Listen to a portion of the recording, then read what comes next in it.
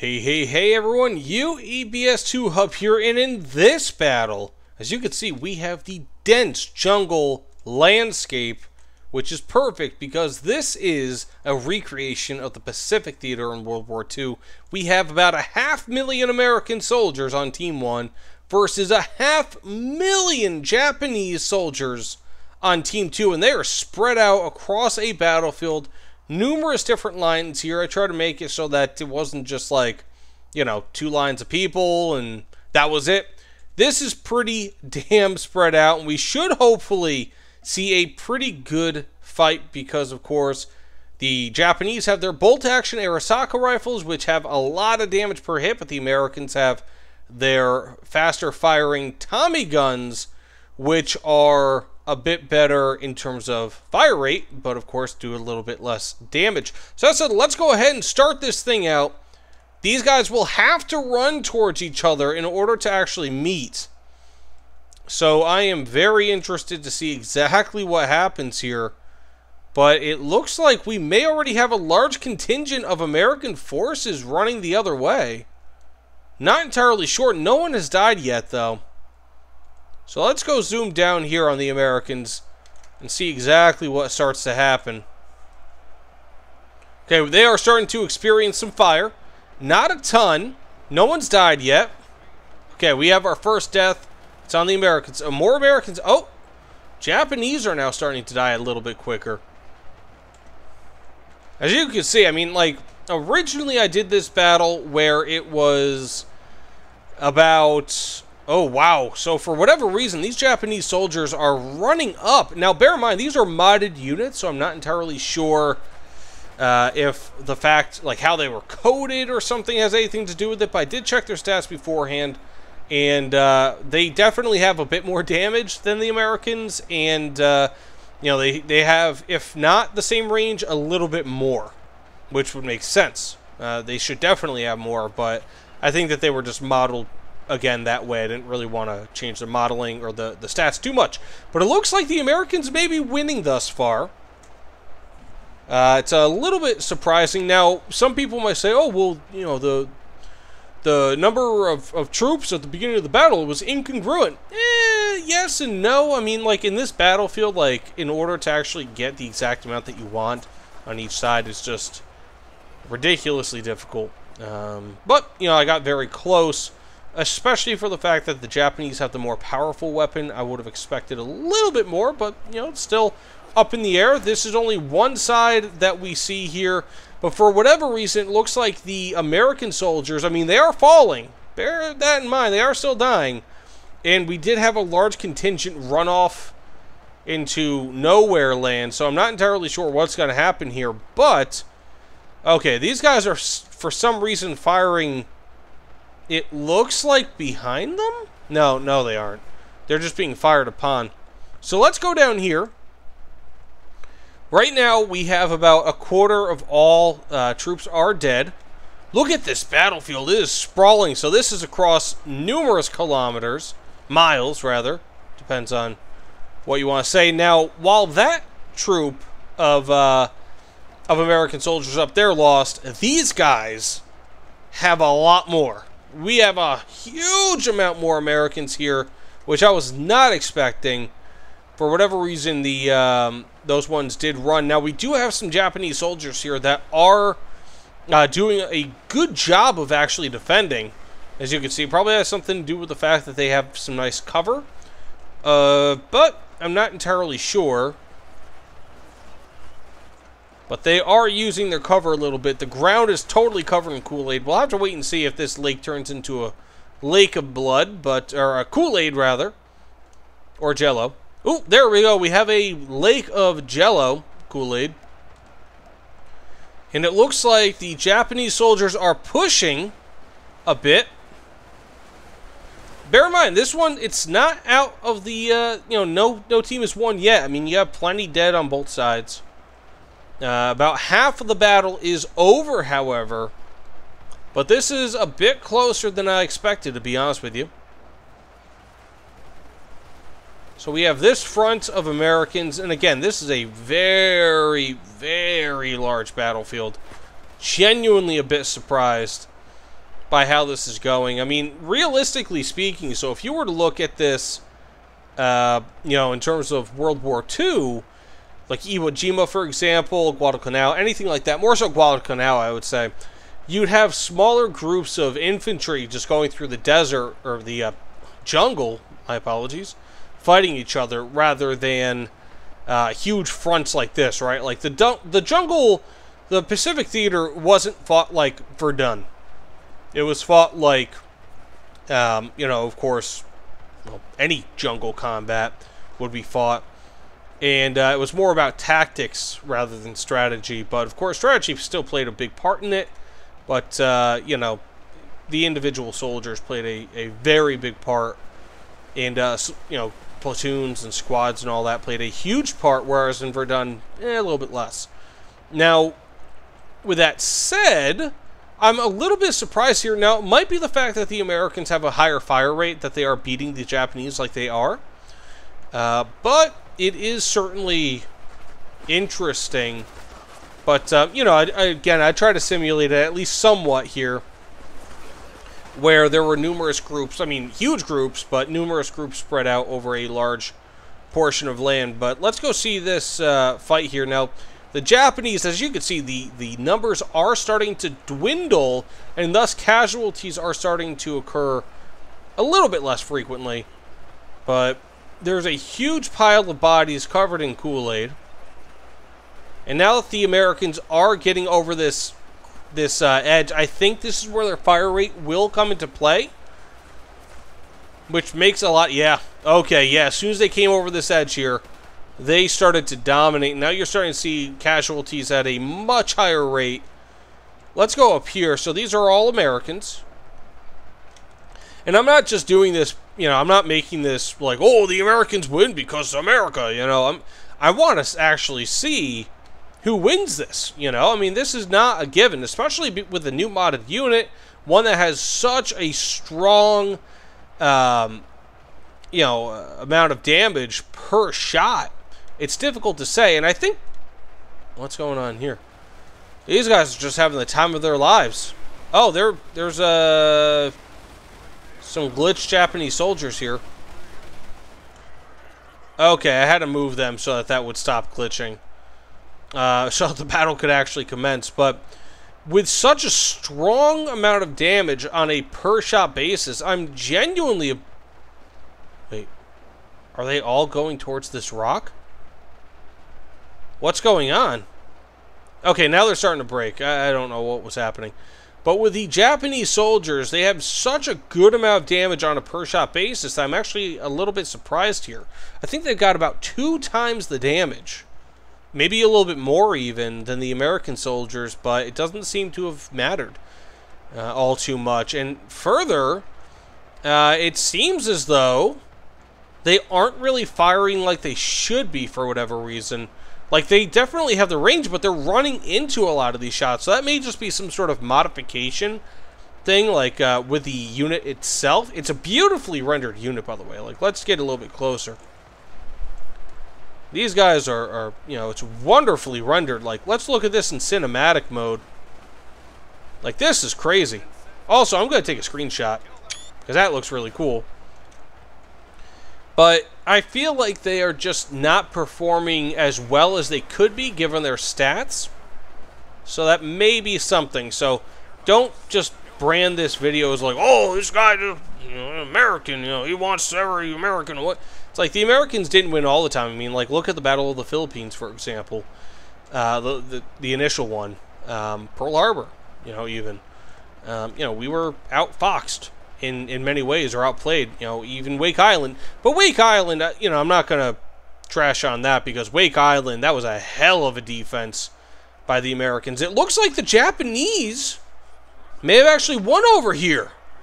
They overran the Americans. See?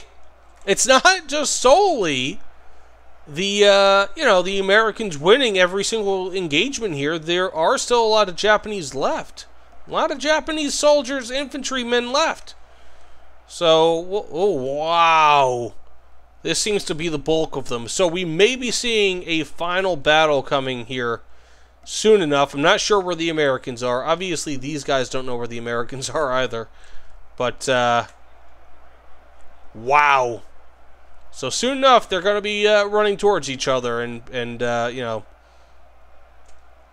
Oh, it looks like they are now. The Japanese are moving out towards the Americans, I assume. Let's go over here to the Americans, which is where I'm assuming they're running to. Past the things at Kool-Aid, and then we'll just kind of do a time skip forward in the video. Oh, yeah, here are the Americans. We are going to see a final engagement here. At least what I assume to be a final engagement. There are still minor skirmishes happening. It seems I can't really... Oh, here we go. Here's somewhere that I didn't notice before. Looks like it is destruction on a small scale, but the Americans have won pretty much as I came over here. So pretty interesting. But let's go skip forward to the last engagement, what I'm assuming is the last engagement, with that huge group of Japanese soldiers that's running down the hill. 58,000 of them, which, I mean, if they just fight small like groups of American soldiers like this and just take out the Americans piecemeal, the Japanese could still win this. They could still win this because they have the numbers advantage when fighting. Isn't that so weird, though? It just seems like they're getting really way too close. I just think that's a modeling issue.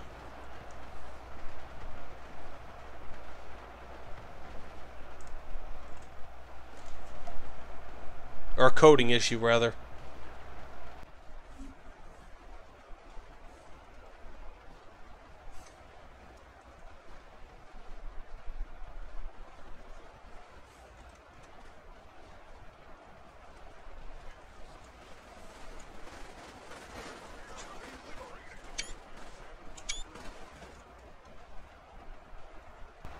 Okay, here we are. It looks like this may be the oh yeah, this is going to be the final skirmish. We have the huge forces of Japanese and American soldiers finally converging here. And it looks like the Japanese are charging up the hill, but the Americans have the high ground. This is dangerous, and this is exactly kind of what I was thinking actually might happen, unfortunately. Where the Japanese now have the low ground. This is not going to be good for them, especially being forced at such close range to have to go up against such crazy firepower. But the Americans are still falling. Bear that in mind. The assault troopers are still falling. So this is not a... Oh my gosh. Like, look at that.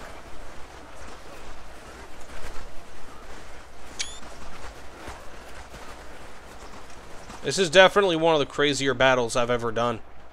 Originally, like I said, this was supposed to be a much smaller, 500,000, two groups of American soldiers, 2 groups of Japanese soldiers, straight line, 5-minute battle. This, I'm glad I did this. Wow.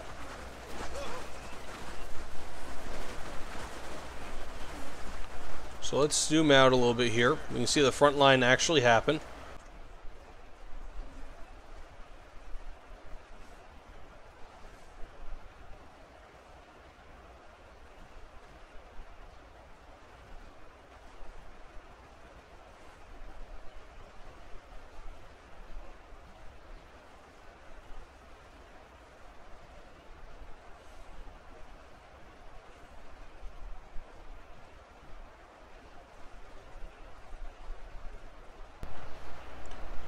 Wow.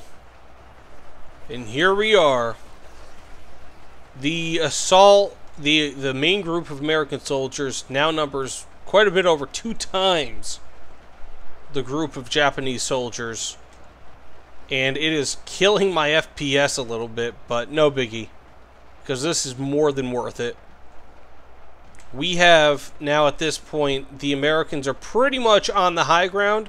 They're starting to push back on the Japanese on this side, which means that the Japanese soldiers that are able to go up this hill will be more will be cut down even more quickly, which means that these guys will be able to advance like they are a little bit more, keep on the high ground, then just start firing down, and that'll just wipe out the rest of them. But this is absolutely wild. I did not expect this much Kool-Aid.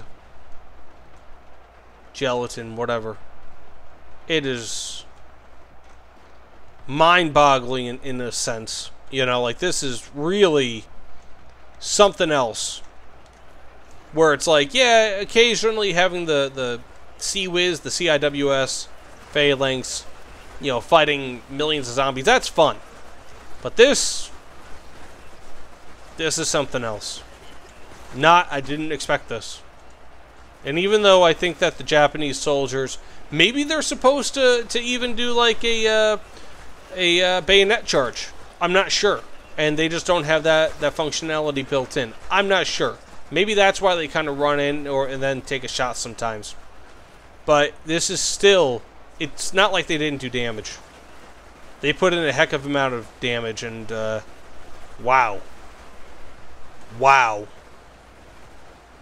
Even though obviously it's clear who's going to win here. Wow.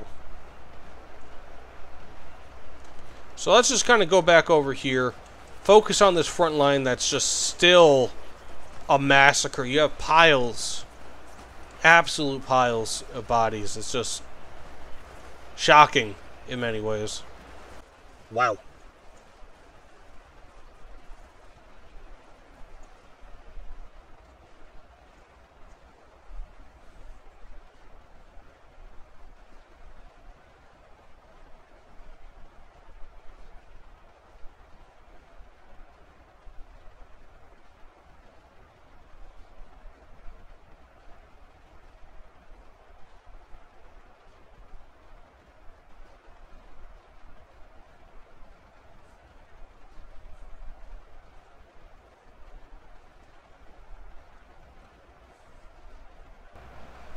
And here we have it.